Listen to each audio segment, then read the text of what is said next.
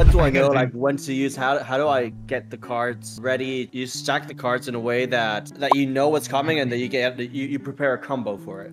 No, absolutely. So what I do, if I am preparing for a combo, is I will hold the cards. And I will not play it. I will literally sit there, hold it. Once I have like 12 to 15 mana, I'm going in and I'm one-tapping. Like, I'm gonna go combo. And especially in the 1v1s or the later stages of the game, you want to card manipulate, and you want to make sure you have as much air C5s in your hand as possible.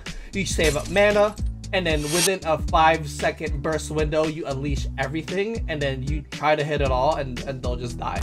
So I have like one knock up, one stun, and an air C5.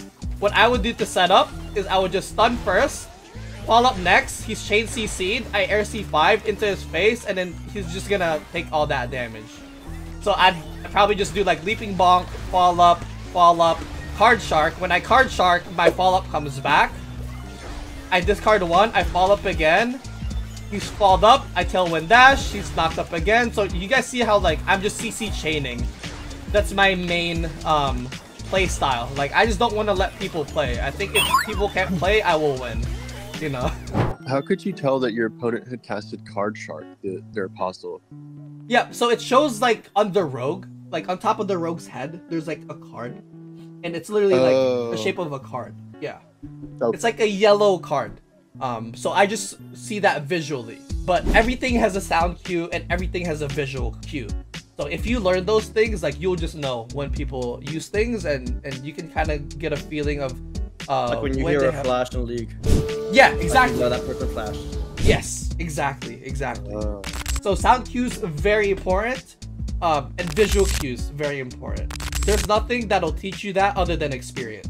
So my planet is like, it's very specific to my playstyle, okay? I have Tailwind Dash to interrupt people and not let them cast. I have Cold Water Ritual as an AoE for Apostle killing, and I have Gustwing Unbound as my avatar killing. Is there such thing as a counter in this game? Yeah, there's definitely counters. My counter would be like the pure air planets, but it's definitely like who hits the air C5s accurately. I don't think there's any hard counters. There may be some, for example, like if someone is playing air and the opponent uses earth will usually win. I would say like a 60-40 sort of thing. But if the air player is just that much better in terms of skill, the air player will win. Because I know in Axie, it's kind of fixed, right? Because it's more so like a card game. It's not an action game. If you play AoE versus Rage, right? AoE has like a 70-30 chance to win. You can usually just like get them to 50%, Winghorn, and then you win the game, right? But in Apeiron, like, that percentage chance is gonna be heavily based on your skill level individually as a player.